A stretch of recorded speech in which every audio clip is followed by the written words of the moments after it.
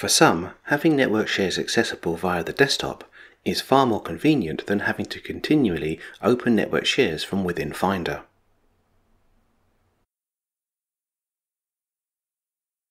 As you can see here, we are currently viewing the macOS desktop, and because the desktop is the active application, Finder is being displayed in the menu bar.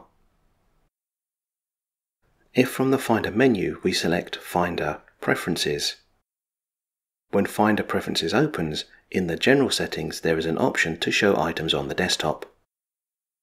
If we enable Connected Servers, you can see that we now have access to our mounted network shares directly from the desktop. Not only does this option give us a visual clue as to which network shares are currently mounted, we can also now more quickly access our mounted network shares.